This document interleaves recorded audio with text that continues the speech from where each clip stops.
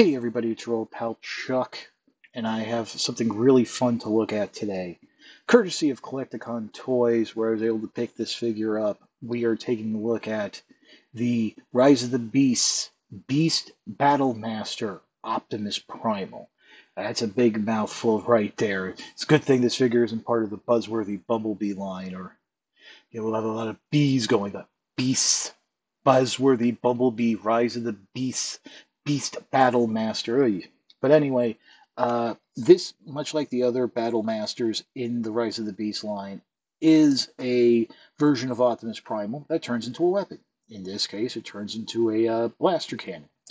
Um, as of this filming, somebody did start finding these in Target, so that's a good thing. But what's really cool about this figure is not only can you pose the figure on all fours like a traditional silverback gorilla, they were able to work the proper back curvature in instead of just having a flat back. So this is kind of cool. Also, there is enough play in the head that you can have it angled up that Optimus Primal is looking forward. Now let's take a quick look at that head.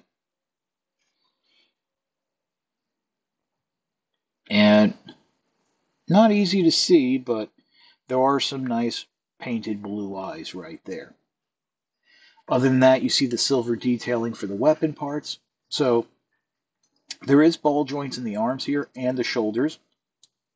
So if you want, as Primal comes packaged, you can have it stand up. That's a nice feature too. I'm glad I remembered to mention that. So for the transformation, rotate the head around. I like to fold the head down a little so it's like the chin is flush with the back.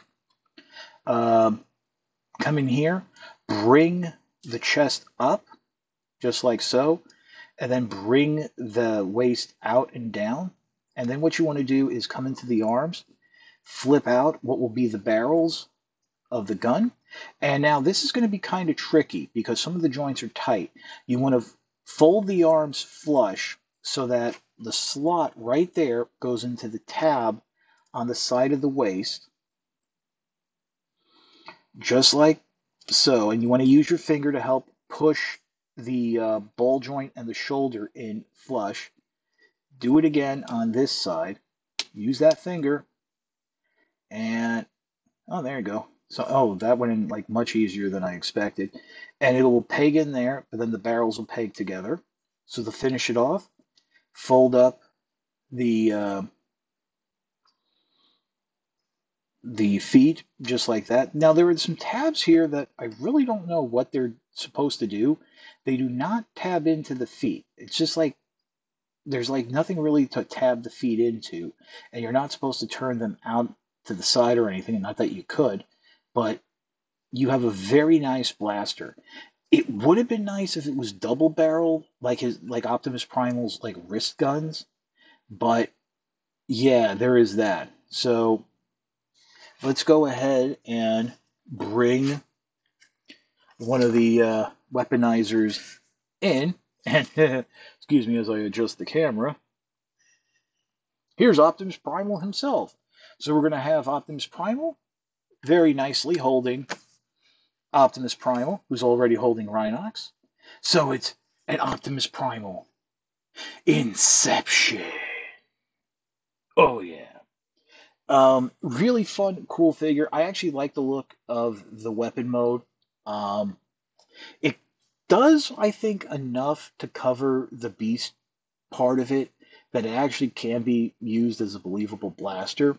And I don't know if I mentioned this when I was reviewing Skull Cruncher, but some of the battle changers, Optimus Prime can't hold it because it makes him off balance. Bumblebee and Mirage do not have the molded fist holds.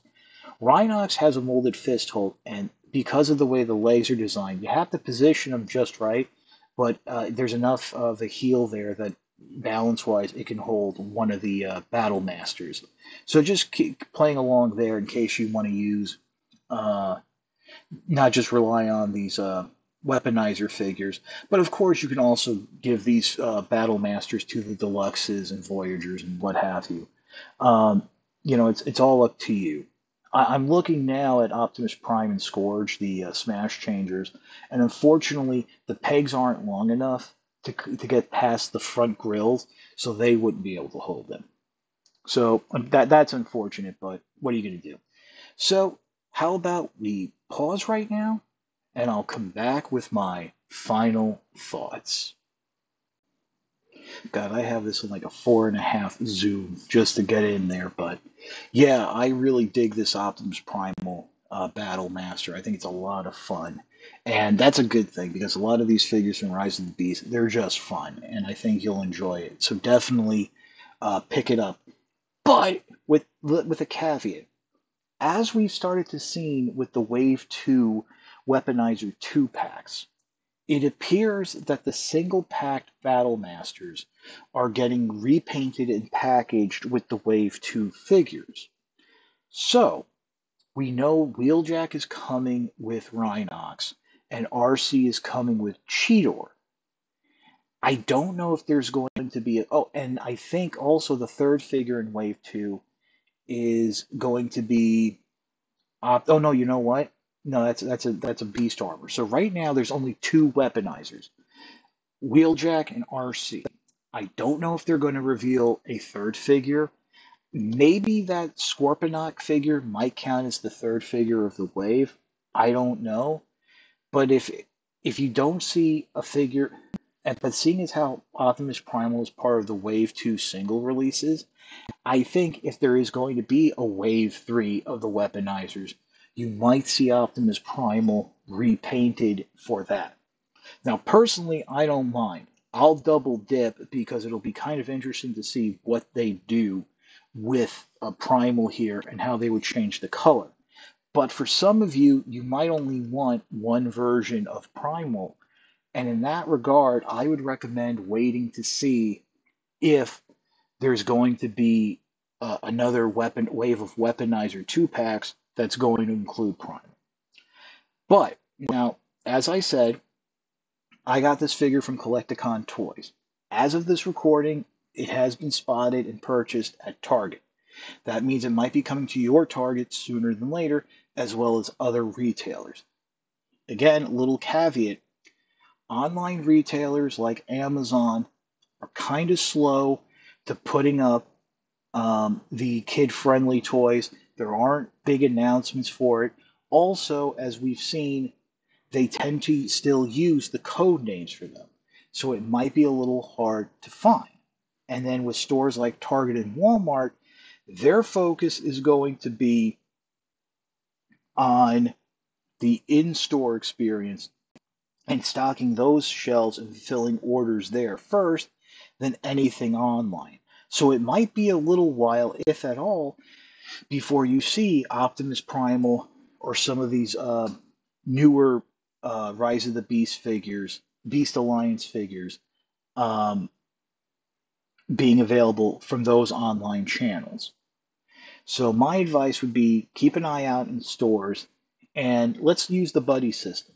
If somebody finds Optimus Primal, don't post it publicly because there's a chance you might tip off some scalpers, but go to your friends who are collectors who might be interested, and that might help the situation.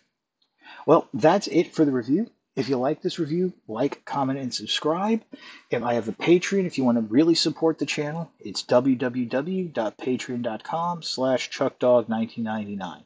All I ask for is $1 a month, $12 a year. No thrills, no tears, no special rewards. All you're doing is helping me help you to help me help you bring figures like this to you, as well as keeping up the infrastructure of the channel. But, as I always say, I know times are tough. If you can't swing the Patreon, don't worry about it. Your views are more than thanks enough. Patreon is just a cherry on top of an already generous Sunday. So this is your old, once again, this is your old pal Chuck for Battlemaster Optimus Primal. We will see you next time.